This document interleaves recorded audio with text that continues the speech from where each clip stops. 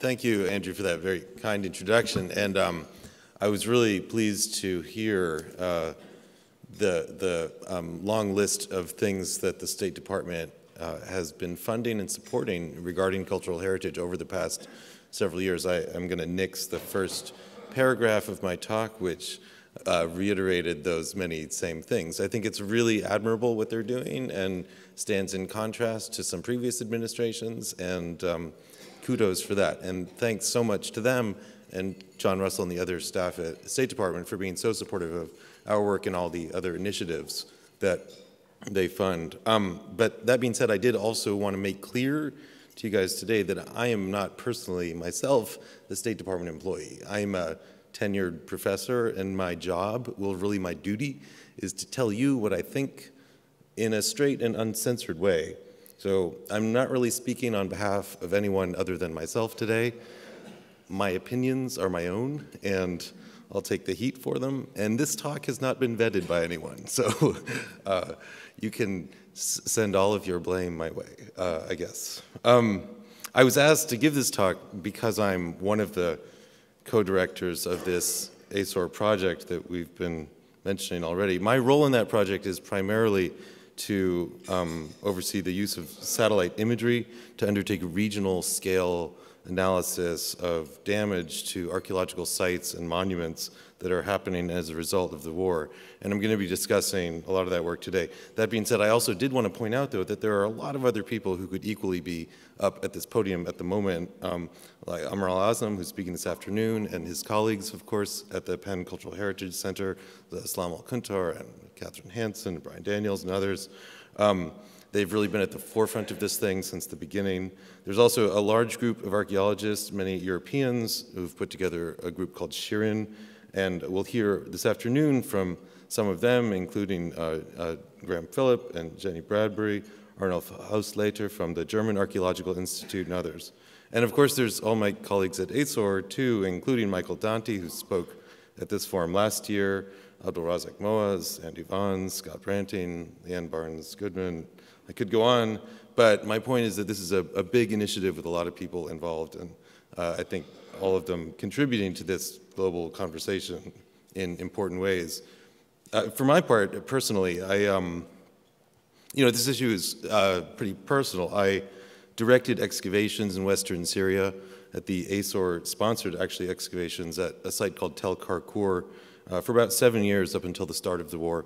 And I had many close friends there and colleagues, and I really loved the place deeply. I also served for many years as the chair of ASOR's Damascus Committee, which sounds important, but really is a committee that had no money or responsibilities. So it was more of a yearly lunch club where we would get together and talk about what was going on in Syria and gossip about things that had happened and kind of just keep in touch with each other.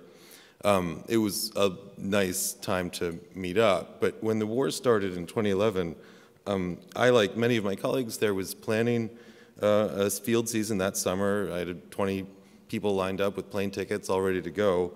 And we all had to cancel, of course. And at our 2011 meeting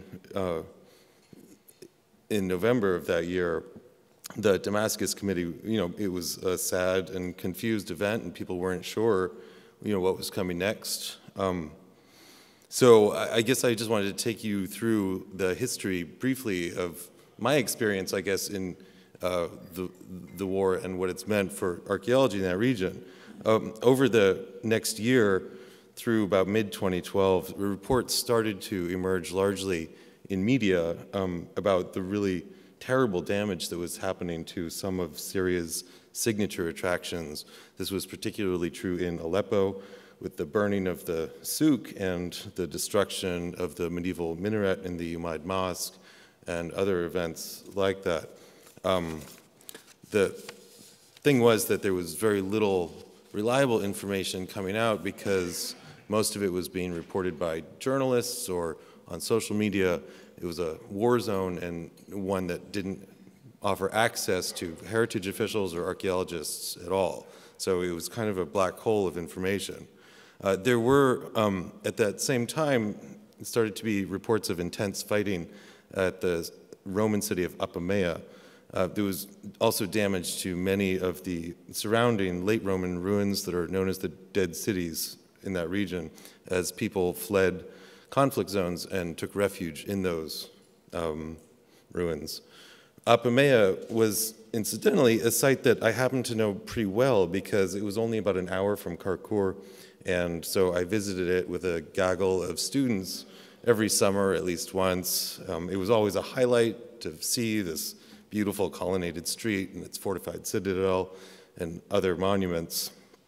But later in 2012, an image was posted on Google Earth, and this image here, you can see the layout of the site as it appeared in July 2011. This was prior to any serious damage. Then, just 9 months later, this huge area of the site was transformed into a pockmarked lunar landscape by looting holes. So I'm going to zoom in here to this area of the colonnaded street, where you can see here how it looked in 2011, and then here just 9 months later. And these looting holes that you see across this are not small. Zooming in, you can see they're really big, 2 to 3 meters across, and hundreds of them. The sheer number suggests that it was a pretty big operation, probably involving a large labor force and heavy machinery and so forth. The looting that was revealed on the imagery got a fair amount of media attention, but when I saw it, what I saw was strange and perplexing, I thought, and that was because looting, in this case, was taking place really exclusively on the government-owned heritage portion of the site. The western side of the site was privately held and cultivated, and the looting followed that line exactly along the road, which was hard to explain. Over the following months, looting continued to expand on the site. Seen here then that following September in 2012, as there's additional looting now encroaching onto the private fields in the north, and then again in 2013 as looting sort of proceeded along ancient urban blocks in this kind of remarkably well-ordered way. And at the same time, the site was under Syrian military occupation.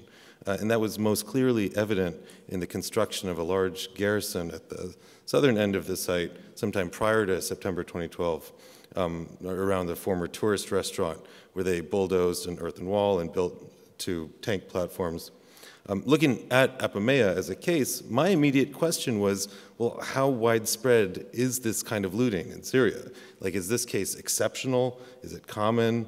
And so then, later that year, in 2012, at the Damascus Committee meeting in November, which felt like a wake, frankly, I was talking to Lisa Cooper, and I said, what if we just get a bunch of satellite imagery so that we can at least monitor what's going on? And she said, you should do that. And so I said, well, okay, let's see what we can. So over the next 9 months or so, I decided to do a pilot study, and I was basically trying to do it with primarily free sources of imagery that were available on Google Earth or Bing Maps or other image mapping services like that. But there was really very little coverage for Syria available that postdated the war. And buying imagery from the private companies like Digital Globe that sell it is really quite expensive, costing something like $40 to $50 per square kilometer, and so kind of cost prohibitive to do a big study across lots of Syria. I wrote a few proposals. Eventually, I got an imagery grant in October of 2013 from the Digital Globe Foundation. They just offered about 25 scenes that allowed us to cover about 30 major archaeological sites. I picked out sites from the many thousands that are in Syria, selecting like more or less A-list sites, plus Tel Karkur, of different periods in different regions of Syria. And then I used these images alongside freely available imagery to do a pilot study, which was fairly revealing in a number of ways. For example, here at the site of Tel Jafar, which is just a small mound about 2.5 kilometers east of Apamea, we also saw a similar and disturbing trend in which there were looting holes at the site that were found, again, in association with Syrian military occupation. This image is from the site in April 2012, and you can see that the top of the mound has been badly bulldozed. There are also military tents at the base of the mound. And archaeological sites in the nearest commonly, of course, form these prominent mounds. They're naturally strategic points in the landscape, oftentimes, which is why they were occupied as long as they were. And they often then become the site of military occupation during conflicts. Anyway, in this case, the entire base of the mound had been severely looted. But we can look back and see actually that the looting in this case began well prior to the war, with smaller looting holes dating back here in 2007 and actually as early as 2003. But the 2012 looting holes that are associated with the military occupation of the site are much larger and actually located just a few meters outside of the military tents, so suggesting, again, a lot of effort and a close association of those things. Even my own site at Tel Karkour was bulldozed as this early phase of the war. In this image from June of 2010, this was actually one of my favorites because it was taken while we were on the site. I know that because I can see our bus and our excavation trenches, and I'm sure I'm in this picture too, if you zoomed in close enough. But in the summer of 2011, just after the conflict started, the top of the lower mound, just outside of our excavation areas, was bulldozed and again became a sort of tank garrison. I learned actually just this past summer from our friends who lived in the adjacent village that when the military occupied Tel Karkour at this time, they actually forced the entire community to leave their homes, and they've been living as internal refugees ever since, somewhere on the Turkish border. Anyway, I and my grad student, Mitra Panahipur, published this study in the spring of 2014, and that was right about the same time that the Department of State put out their call for proposals. Our team at ASOR was awarded that cooperative agreement, and that was when we got started on this new project in the summer of 2014. That summer was actually just about the same time when ISIL was becoming a much greater threat and a bigger player in the war. Like many archaeologists who were formerly working in Syria, I had recently begun a new field project in the Kurdistan region of Iraq, which had opened up to archaeological research in a big new way and was very welcoming to foreign archaeologists coming in. I had just finished up the field season and was in Erbil visiting Glenn Schwartz in June of 2014 when ISIL invaded and seized Mosul, which was just about an hour away. And soon afterwards, there was widespread media coverage of the intentional demolition of the tomb of Jonah, or what's known as Nebi Yunus. The tomb was a Shiite shrine. It was built on top of a mound that was actually within the ancient Neo-Assyrian city of Nineveh, just on the eastern side of the Tigris River, adjacent to Mosul. The ancient walls and other features of the city appear quite clearly on this corona image from 1968. Today, the site and Nebi Yunus are basically within the sprawling city of Mosul. You'll recall that Jonah was trying to avoid going to Nineveh when he got swallowed by that great fish, and the tomb marks the traditional location of his final resting place. And so the site was revered by Shiite Muslims. The tomb was destroyed. This is the tomb there. Anyway, this tomb was destroyed in by ISIL in July of 2014 and was posted to social media in a video, probably because this shrine happened to be dedicated to someone who we in the West had heard of and revered ourselves, that is Jonah. Media coverage of this destruction went pretty viral. But in fact, the work of my ASOR colleague Mike Dante showed pretty well that ISIL had been systematically demolishing shrines and other religious sites that they regarded as heretical for at least a year, producing these kinds of scripted videos and posting them online. Nebi Yunus is the one that really got the media's attention because this was Jonah. But this was part of a long and ongoing trend destroying hundreds of such sites throughout the region. You can read all about Mike's work in the most recent issue of Near Eastern Archaeology, where he has a paper discussing it and where I pulled this chart from. Anyway, it was soon after this, in September of 2014, when the State Department organized the first of their events at the Met, which I was super excited to attend because, you know, it was at the Met, at the cocktail party, and John Kerry. Anyway, after a brief talk by Mike Dante about our project, the Secretary of State, John Kerry, got up and gave a speech directly linking the Antiquities crisis to a call for action and pointing the finger directly at ISIL as the key problem. I was hoping I'd get a chance to meet him at the reception that followed, just because celebrity, you know, but he darted out of the room right after his speech, and later I learned why. I assumed because it was that night, actually, that the US military began its air campaign against ISIL targets in Syria and Iraq.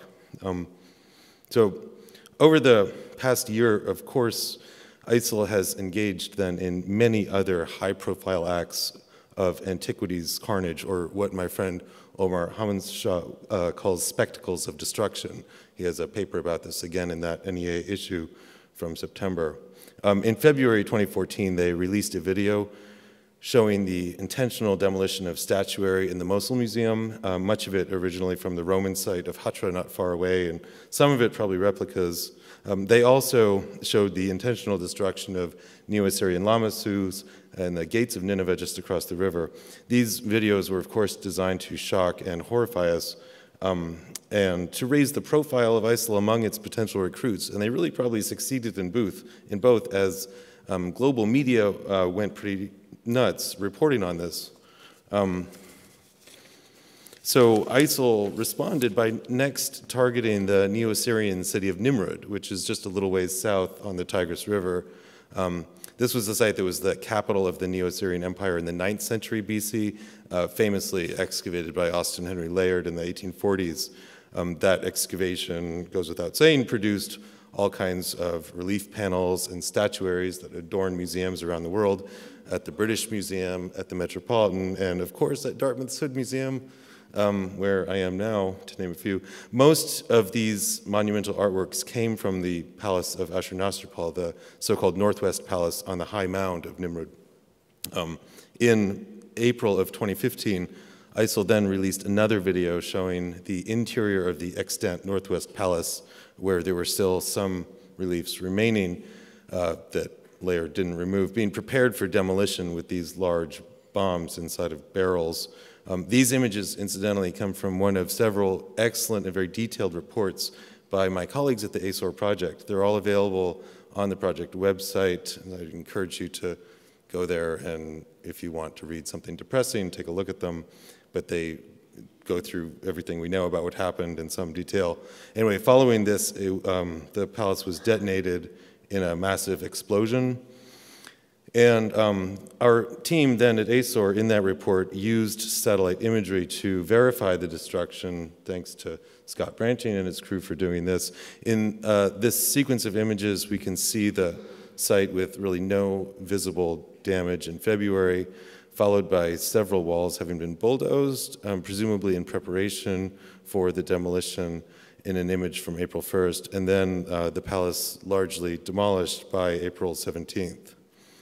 Most recently, you might have heard, of course, that ISIL had moved on to Palmyra, which had been the site of conflict since early in the war, but came under full ISIL control this past July. As in August, they began releasing videos of similar attempts to mine and demolish the exquisite monumental remains at Palmyra. And again, I'd point you to the detailed reports on this done by my ASOR colleagues that are on the website. ISIL showed people destroying statuary with sledgehammers. They illustrated the demolition of shrines and several of the famed tower tombs at the site, and as well as the destruction of some of the signature monuments at Palmyra, like the Baal Shamin temple here, the Temple of Baal, the triumphal arch at the center of the site. They also, of course, executed the elderly and much beloved archaeologist Khalid al-Assad, who purportedly, because he had refused to reveal the location of hidden antiquities at the site. Clearly, these guys are brutal thugs, and they're using these acts to elicit outrage from us and to bring themselves attention.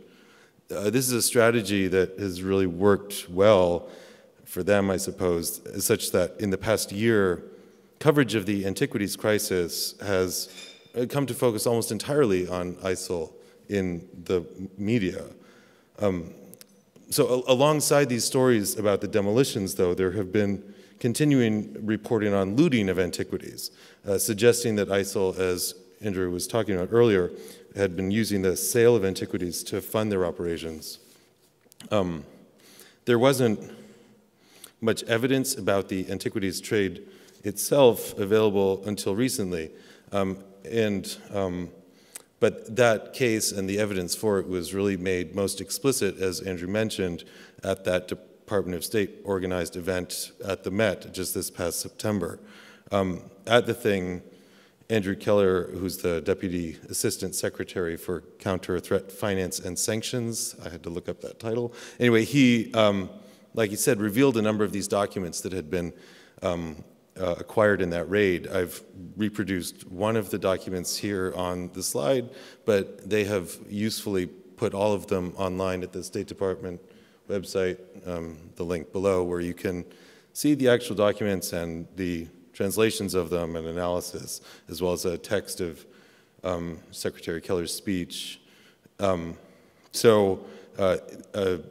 This document, for instance, is one of the ones that shows ISIL had organized the Department of Antiquities and that they're taxing the proceeds of looting, but also instituting punishments for people who loot without a permit.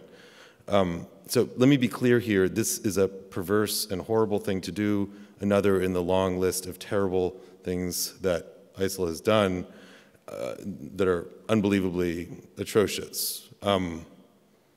The extreme actions by ISIL have really led to understandable outrage across the globe. But I think that our focus on ISIL has also led to some misunderstandings about the scope of the antiquities crisis in the region and about who's responsible, and therefore also about how best to address it. Looting and antiquities smuggling, as well as a huge amount of heritage destruction, are rampant across Syria, both inside and outside of ISIL areas, and it was a giant problem before ISIL entered the war. So as with any of the issues related to this war, whether we're talking about this or about the horrific attacks in Paris, I think that we need to try to grapple with the complexity of the situation in order to respond to it in an appropriate way. But media coverage has really instead taken a pretty sensational tone, framing ISIL, where ISIL is regarded as kind of the exclusive cause of the antiquities crisis in Syria, and something that plays perfectly actually into how they want to be seen. For example, there was a widely viewed CBS story in September, which was actually also aired at that Met event, in which an investigative journalist managed to find a black market antiquities dealer in Istanbul who claimed to be selling antiquities from Syria. The dealer tried to fence her and Amr al-Azam this late Roman mosaic for $100,000, which he claimed came from Apamea. And that was a very interesting investigative part of the story, and I think a valuable contribution. But the headline of the story online and here in this screen clip said, ISIS looted antiquities appearing on black market. So, first of all, we have no idea whether this mosaic actually came from Apamea, because there are hundreds of other late Roman sites that have been looted. It's plausible, of course, as an origin, both stylistically speaking and because Apamea was so severely looted. The problem, which I thought CBS should know, however, is that Apamea is far outside of territory in which ISIL has ever been active. And most of Apamea was looted in 2012, long before ISIS was a major player in the war, and seems to have been done under the watch of or adjacent to the Syrian military, so not an ISIS-looted object, I would say. This association of ISIL and the antiquities crisis has proven really hard to dislodge. Last month, the Daily Beast broke a story in which the Green family, who owns the Oklahoma-based Hobby Lobby chain, was being investigated for illegally smuggling into the U.S. a collection of 200 probably looted cuneiform tablets. They were destined to be put on display in a planned museum of the Bible in Washington, D.C. And reporting on this issue, as here in the New Republic, has frequently linked the tablets to ISIL looting. Never mind the fact that they were seized in Memphis in 2011, and so must have been looted a long time before the war in Syria even began, most likely coming from somewhere in southern Iraq, where Elizabeth Stone has shown there was an extraordinary amount of looting, especially during the mid-2000s after the 2003 invasion. So my point, I just want to be clear that there are a lot of looted artifacts coming out of this war zone, and some of those might have been looted by people who paid a tax to ISIL, and some of them might have been looted by ISIL, and some might have been looted by the Syrian military, and a lot are being looted probably by random Syrian people who are just trying to feed their families. ISIL are a horrible group of brutal thugs. There's no question about that. And the damage they've caused to Antiquities in Syria and Iraq is uniquely bad in many respects, in the same way that their abuse of people is perverse and horrific. But there were also horrific things happening to the Syrian people long before ISIL became a major player in this war. I mean, recall that the Obama administration nearly launched missile strikes against the Assad regime in 2012 following the purported use of chemical weapons against their own citizens. And we've also seen devastation in Antiquities caused by conflict and looting across all parts of Syria since the beginning of the war. My point is that if we want to come up with strategies to address the cultural heritage crisis, as with any of the other humanitarian issues in this war, we need to fully understand the complex dimensions of the problem. And we shouldn't just operate in a sort of simplified caricature of it, even if it happens to be a politically expedient caricature. So with that goal in mind, I and the other people at ASOR's Cultural Heritage Initiative have been working throughout this very strange and sad year in, to the best way that I can, a dispassionate approach to systematically try and document damage to sites and monuments. And so what I want to do now is shift to share how I've tried to approach that issue and show you some of our results to date. You'll recall that in my pilot project, the main limiting factor for assessing damage to sites was imagery availability. In our proposal to the State Department a year and a half ago, I had actually suggested that we perform an analysis on 400 sites, which would have been 10 times the number that we had done before. But that was imagining I'd have to purchase all of the imagery. Soon after the project started, a little over a year ago, our colleagues at State were able to get us access to the entire archive of satellite imagery collected by this company, Digital Globe. They're a private company who operates several satellites that collect the high-resolution imagery that populates Google and Bing Maps on your phones. But in fact, most of their business, something like 90% of it, actually comes from the Department of Defense. And because of that, other branches of the federal government and people working with them like we are can get access to this imagery database. These satellites are constantly collecting imagery such that new data is available for Syria and Iraq on a nearly daily basis. And so suddenly our goals shifted as we were faced with a very different problem, just a deluge of imagery, more than we could really possibly analyze. And so instead it turned into a problem of how to sample this data set. As part of a NASA-funded project that I'd begun in 2010, NASA has a space archaeology program that sometimes fund imagery-based archaeological research. Anyway, I had already developed a pretty comprehensive archaeological site database for Syria and surrounding regions.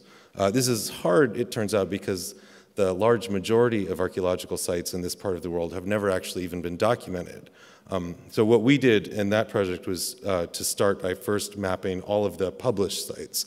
And those included everything that's been excavated, everything that had been published in archaeological survey reports like this one from the Quake River Valley north of Aleppo, where we basically geo-reference the published maps and then use satellite imagery to plot the locations of each site. This produced a data set of around 4,100 known sites for northern Syria and surrounding regions. The dense clusters you see on this slide are essentially where archaeologists have looked for sites. The blank areas between them are pretty much undocumented or unpublished, and so when we turn to satellite imagery then, we can like fill in these gaps.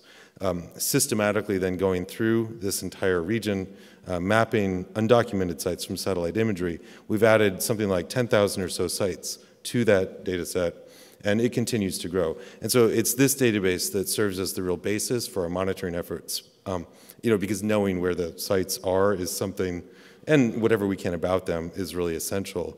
So then we incorporated into this data set, which is really primarily archaeological sites, then an additional maybe 650 or so museums and historic buildings and other monuments, although those are features that are often the most difficult to monitor from space.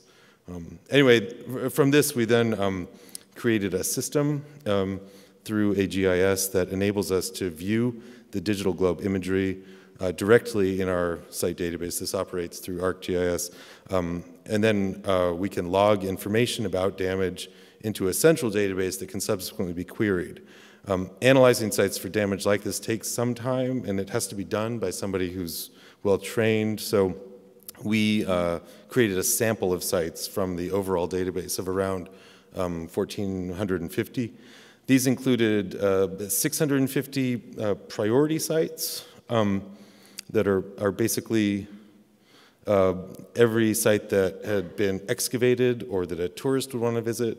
Then there was another 700 sites that were surveyed by archaeologists but not otherwise well known, and then about 100 or so sites that we had mapped only from imagery that were used to fill in sort of areas with poor survey coverage. For each of these sites within this sample, we then developed a damage assessment protocol in which we record a wide range of damage. We record who is making the observation and when, the date of pre- and post-war images being compiled, and also other kinds of damage fields. So we look at looting, classifying it in terms of minor, moderate, or severe looting, and then we record all kinds of other forms of damage, bulldozing or construction, the presence of military garrisons, and other aspects. We also note if sites are not visible, or if there's inadequate imagery for that region, or if there is ground cover like forest or other things that make it impossible to assess things like looting or other damage. Approaching it this way, we can then query the data set to ask questions. Like we can ask whether, for example, war-related looting is more common at sites of particular periods. We can look at whether looting is more common in certain geographic regions. We can look for other kinds of temporal patterns in various kinds of site damage or the correspondence of different kinds of damage.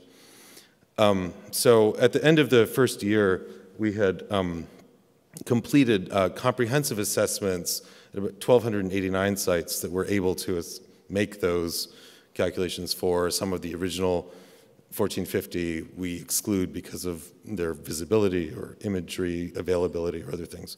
Anyway, these sites are located across all parts of Syria. They're concentrated in some areas more than others because of where imagery was available, but basically what I just want to do quickly now is share with you a few general observations that we can make from this sample of the sites in Syria.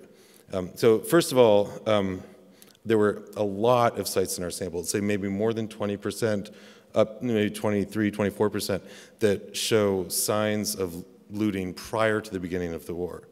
Some of these, like the Roman fortress Safa that's pictured here, it looks like it's been looted every weekend for the past several decades. I mean, the age of pre-war looting is really hard to determine, but what we're able to show is that on the earliest available high-resolution commercial imagery that's from about 12 years ago, oftentimes all of the looting holes are still present. And in a few cases, we can map looting holes on 1960s Corona imagery that are still visible today. And so that suggests to me that the record of pre-war looting that we're mapping basically documents all looting over at least a period of several decades, all sort of compressed together into one. So both prior to and since the war, the large majority of looting that we see is something that we classify as minor. This means that we see something like less than 15 or so holes on a site. However, since the war, what we've seen is a huge spike in the frequency of looting incidents, something like an order of magnitude over pre-war looting levels. Looting was illegal in Syria prior to the war, and the penalties could be quite severe. Like you could go to jail if you got caught. So as long as there's a functioning civil authority, looting had to be done in secret, in remote areas or at night or quietly. With the breakdown of civil authority since the start of the war, people are much more free to loot at will. And this has led, as it always does in Antiquities rich conflict zones, to a massive increase in looting. We saw the same thing in Iraq after 2003, and the same thing's happening now in Libya and Afghanistan and Yemen, to name a few. Sometimes we can see that what began as minor looting, as here at the ancient site of Chalkis or Kinisrine in western Syria. This is the site as it appeared in 2011, where you can see some minor pre-war looting, a few holes on the high mound of the site. That looting has gradually expanded over the years since the war, so that in this October 2014 image there are many more holes. And this is just an example of a general trend that we often see, which is an increase in rates of looting at all kinds of sites. And that's really something to be expected in the context of war. More concerning are episodes of more severe looting, especially those that take place over shorter periods of time and thus appear maybe more of a top-down operation, like we saw at the start of the war at Apamea.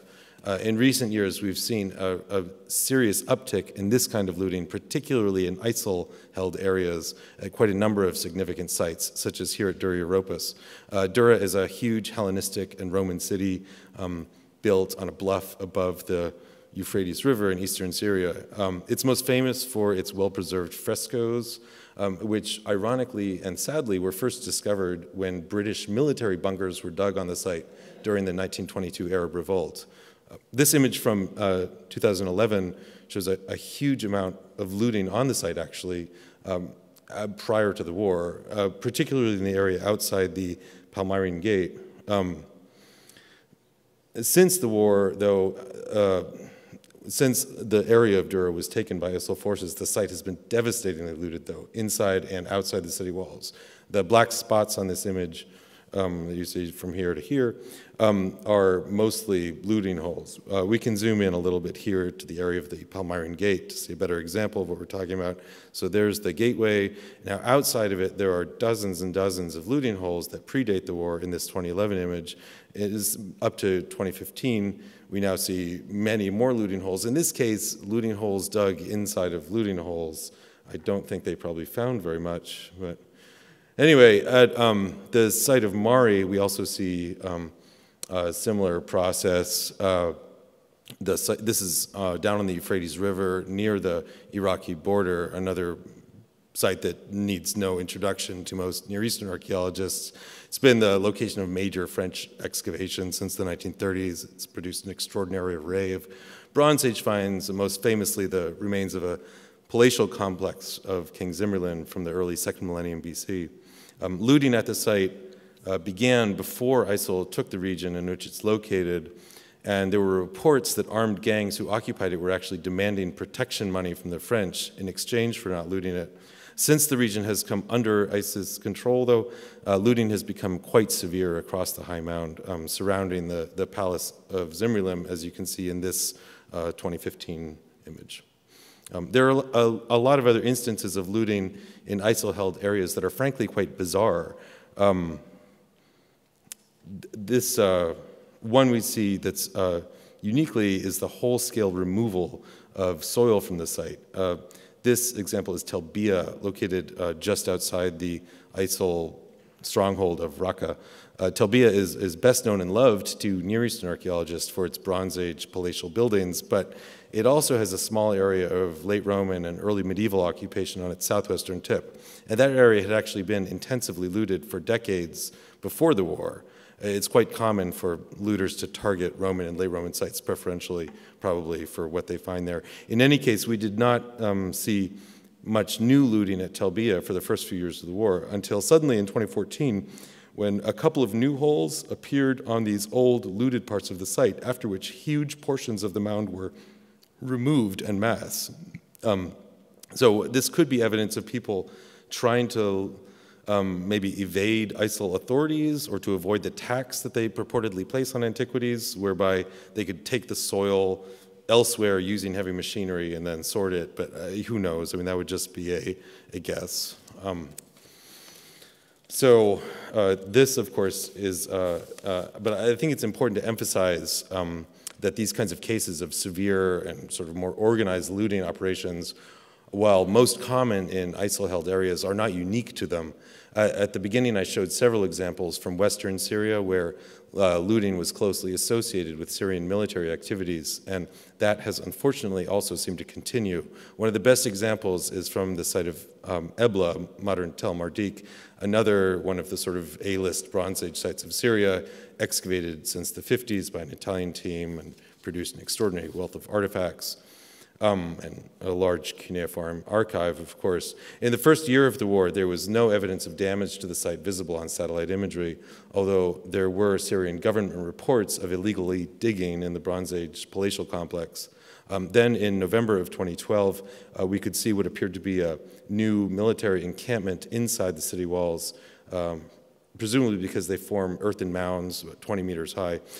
Over the next year and a half, Syrian military activity expanded on the site considerably, with numerous new compounds constructed, probably to house artillery installations. And at the same time, the site has been severely looted, with new looting holes dug across the site, especially surrounding the citadel in the center, often right outside these military bunkers.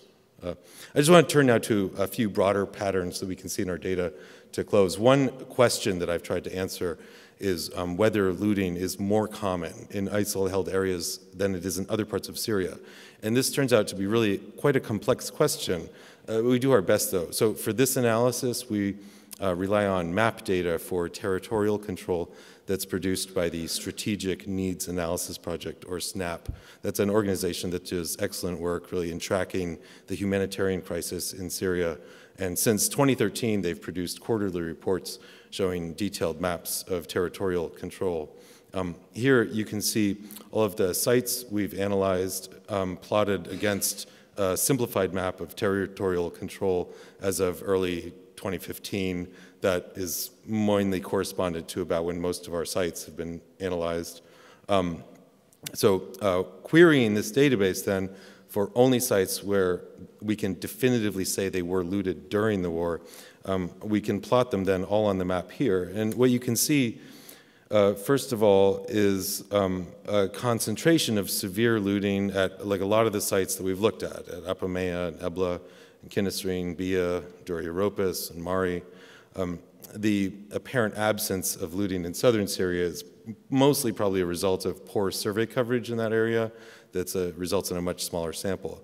But we can look at these data then and produce some statistics from it. So if we were to consider the number of looted sites, for example, in different areas of factional control, as a percentage of the total sites that we've assessed for each region, we can see some interesting trends. First of all, it's quite evident that overall incidents of looting are much higher in Kurdish and opposition-held areas than either in Syrian regime or ISIL areas.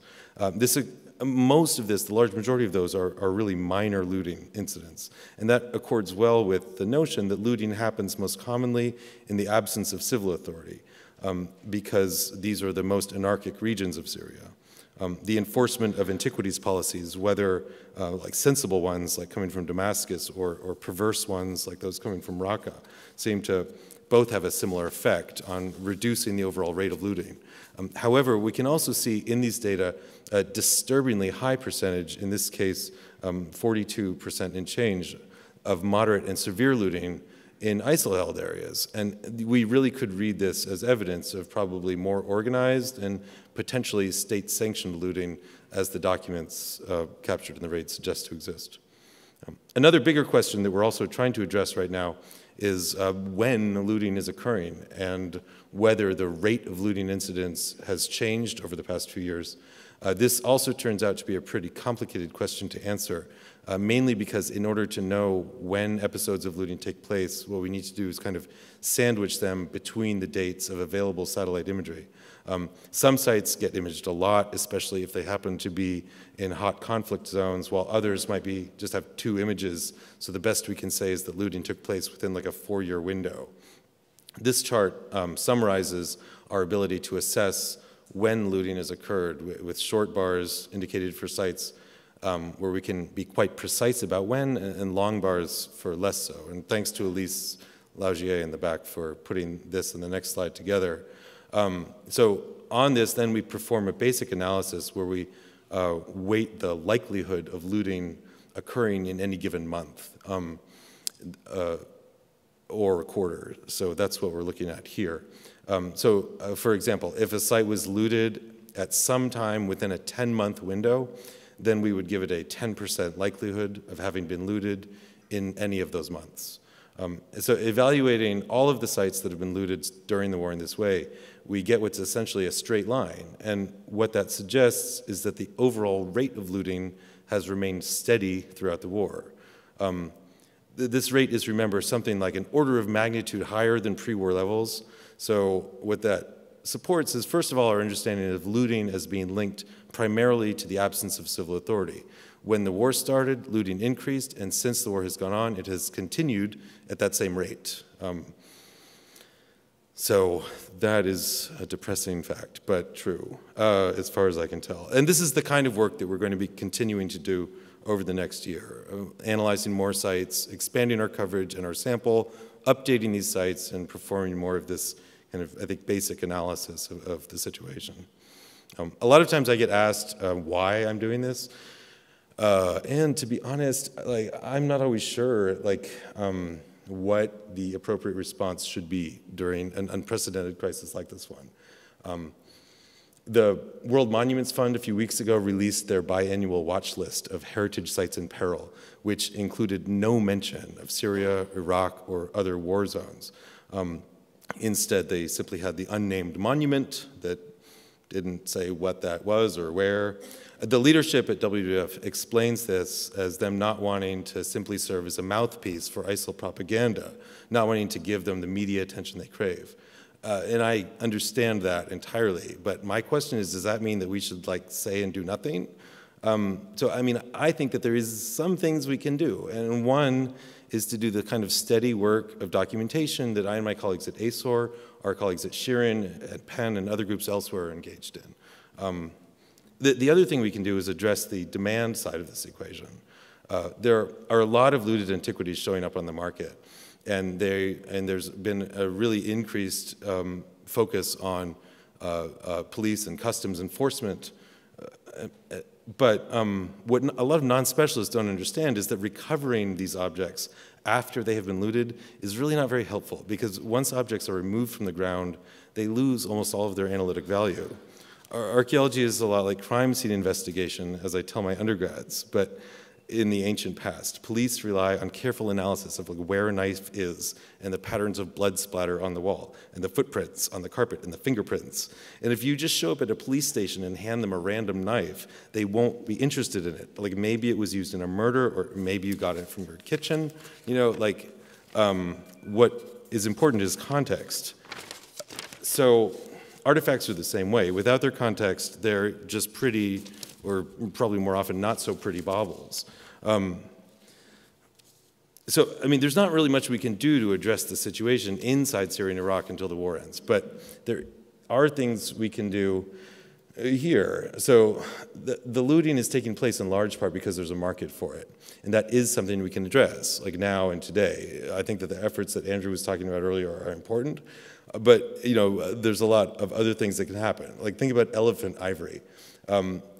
Right now, under rules that were just revised last year in the US, it's illegal to buy, sell, trade, or import elephant ivory.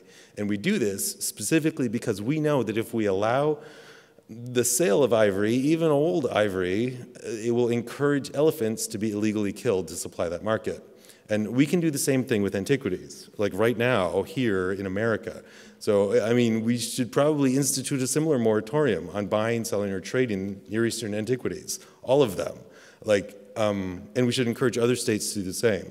They shouldn't be for sale on eBay, they shouldn't be in auction houses, and that is my firm belief. We should make it illegal to import them into the US, even if they are legally acquired abroad, in the same way that we do for ivory, or for conflict zone diamonds, or human body parts.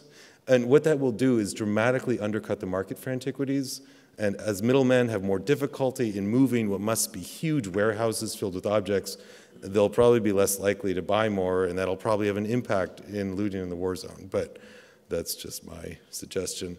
Anyway, that's really the end of my talk, and I just want to say thank you all for coming, And here's a photo to leave you out from happier times in Syria. So thank you.